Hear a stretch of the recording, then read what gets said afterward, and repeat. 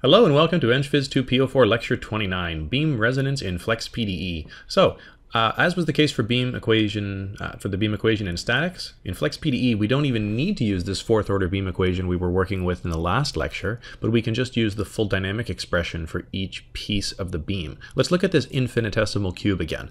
Okay, what is the net force in the x direction? It's going to be because of the axial stress in x, sigma x, but then also the shear stress in the x direction. So we've got one on the y face, tau yx, which is tau xy, and one on the z face, tau zx, which is equal to tau xz.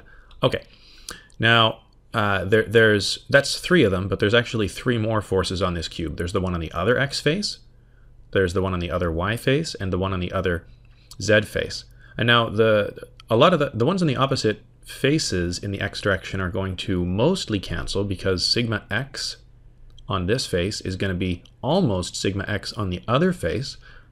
The only difference is going to be how much it changes across this cube. So we'll say the net force due to sigma x is the area of the face times the stress on the front face here minus the stress on the back face. So if we let the front face be coordinate x plus dx, then the stress on the front face would be sigma x at x plus dx. And if the back face is at x coordinate x, then the stress on the back face is sigma x at x.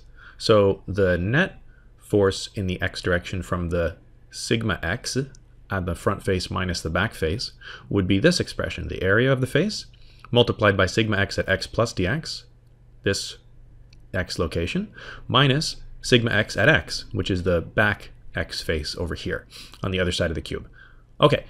Difference between those two, you can simplify after you write out that sigma x at x plus dx should be sigma x at x plus the rate of change of sigma x with respect to x at x multiplied by dx. So if you multiply these together, then you have the extra sigma x over on this other face. All right, so subtracting those and the sigma x at x cancels in each expression. Oh, missing a bracket here. This should actually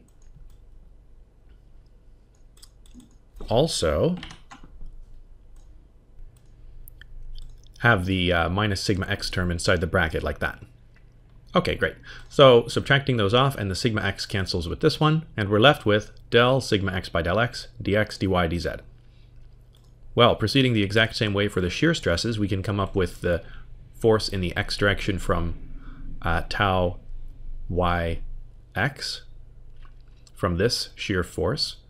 We'd be adding the shear force on this face minus the shear force on the back face in that direction and come up with dx dy del tau yx by del y times dy, and similarly for z, so that in total the force is the sum of these three forces. The total x force on this cube is del sigma x by del x plus del tau yx by del y plus del tau zx by del z times the differential volume of the cube, which means that the force per unit volume is the sum of these derivatives of the forces in the x direction with respect to the appropriate other direction. So the sigma x rate of change in x direction, the tau yx rate of change in y direction, and the tau zx rate of change in z direction.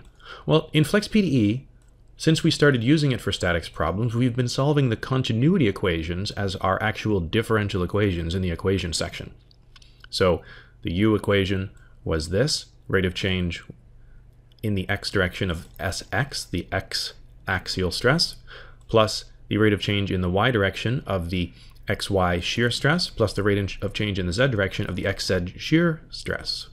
Xz shear stress, right. So comparing that with this, we can see that what we've actually been solving is equivalent to saying that the net force per unit volume in the object is equal to 0.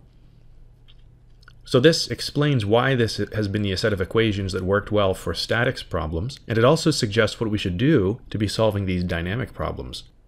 For beam dynamics, all we do, instead of saying that the net force per unit volume is equal to 0, we'll say the net force is mass times acceleration, which per unit volume would be density times the second time derivative of each of the displacements.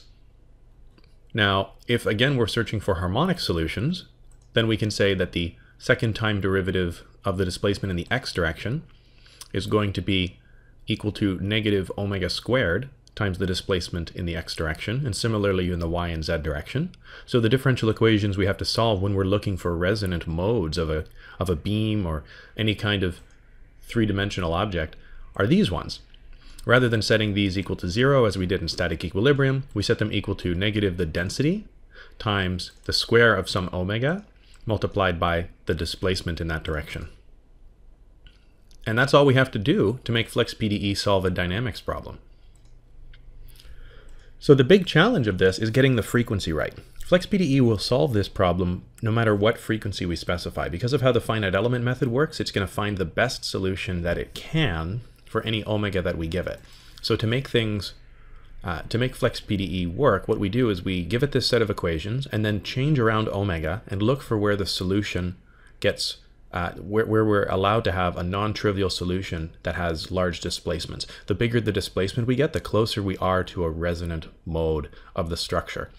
So here's an example here. Let's use FlexPDE to check the fundamental frequency we found for the cantilever in lecture 28. Here were the cantilever dimensions, and here's the properties of the cantilever.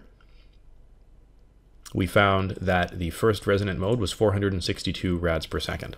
So here's the approach that you're going to use. You're going to modify the differential equations to search for harmonic solutions, as we did here. Set a load in the W direction at the tip. And the reason you have to do this is just so that FlexPDE doesn't return the trivial solution. You could also have set a displacement to be non-zero at at the boundary wall. And then try different frequencies and compare results. See where you can get a large displacement. Okay. Good for you if you manage to give that a shot yourself. It's easiest to iterate over the results using the stages syntax in FlexPDE.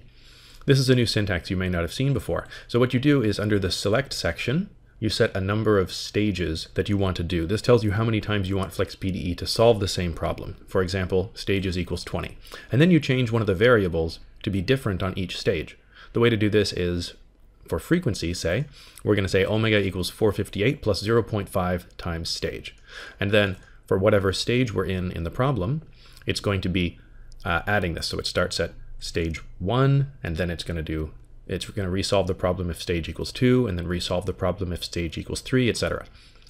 Then we're going to plot a result to compare for different stages using a history plot, like this. History at W, history of the W, so the displacement in the Z direction, at some location on the beam, and then you can tell it to report the frequency.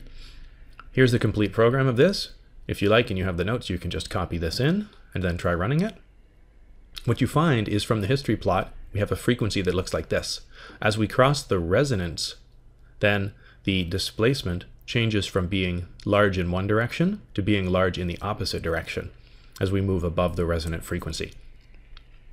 What we're going to be doing to search for resonances is look for where this shift happens, where it flips from being on one side of the zero to the other side.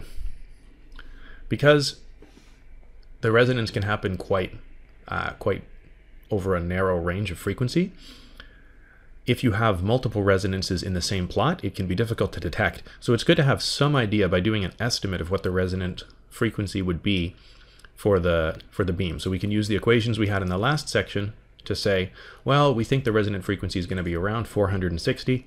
So let's look around 460 when we look for the resonance and see if we can find it. Let's try and find some other resonant modes. So example is try to find a different resonant mode for the same cantilever by sweeping frequency over a bigger range, including loads in the other directions at the tip. So rather than just saying load in the W direction is some small value, set the load in the U and V direction at the tip as well. And looking at the X and Y displacement values, rather than just this W history plot, add in an X and Y history plot. So here's a sample start to this. Set omega equals 200 times 10 to the power of 0.1 times stage. This is going to sweep frequency over a very large range of values. And we can see a couple of different plots here. So we see the W resonance that we found before, And then it looks, if you look closely, like there's other secondary W modes, which are going to be smaller. To get those to show up well in the plot, we would just want to start frequency at a higher value and zoom in on those. We'll do that in just a bit. Another thing you can do is look for resonances in U. These are going to be longitudinal modes. It looks like there's a longitudinal mode at this higher frequency here. And there's a transverse mode in the Y direction for this beam, around a frequency that's a little bit bigger than the transverse mode in the Z direction. So, looking on, we can see by, say, zooming in on this second resonant mode in W, as promised, that we get a beam shape that looks something like this. And there's nothing really special about the cantilever modes as far as FlexPDE is concerned.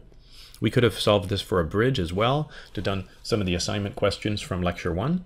If you like, you can zoom in on this and find the double check the frequency information that we found. So the second resonant mode, this is a way to check all of the information from the assignment for lecture 28. So that's a great way to prepare for the assignment for this lecture, is to see if you can use FlexPDE to reproduce the results from last assignment. This way you don't have to solve those differential equations. You can just use FlexPDE to find the resonant modes for you, as long as you're willing to search around a little bit. And that's it.